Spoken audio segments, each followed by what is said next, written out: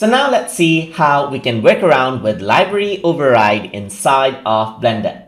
So over here you can see that I'm in a new project window and I'm just going to go around and delete the things in the project so that I can use the library override feature by linking out object from another scene.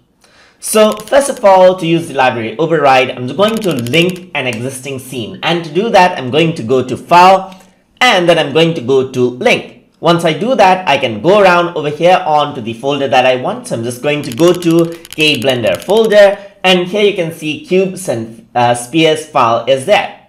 So once I click on it and click on link, what happens is that it opens up the folder, and what I want to do now is bring in the collection. So I'm just going to select the collection and click on link, and this is what you have.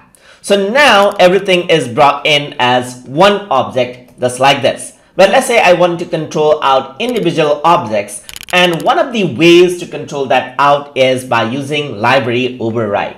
So in order to use library override, I'm going to go around over here onto object while this is selected. While the collection is selected, I'm going to go around into object, and then I'm going to go around into relations, and here you can see that there's make library override. So once I click on this, what happens is that you got this dialog box where you can choose to make library override. And once you do that, this is what happens. So you can see that the collection is now overridden. So you got a different icon right here, as you can see. So now what this means is that all the shapes of the object, the colors, whatever you have on the original scene is here, but you can control the objects individually. That is, you can add in animations and so forth right here in this scene. So this is linked out with the original scene, that is the original file, but you can control out the objects right here.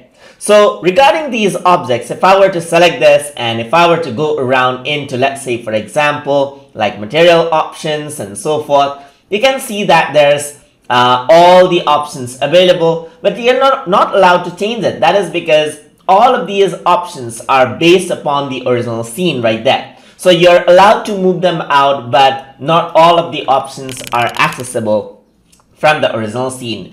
And this is how you can work around with the scene. So another person might be able to work around with the models, with the colors, textures, and you can work around with the animations and so forth by using this method. And that is how you can work around with library override feature inside of Blender to work around with linked objects quite easily without using proxy. So hope you guys learned something as always. And as always, please like, comment, share, and subscribe.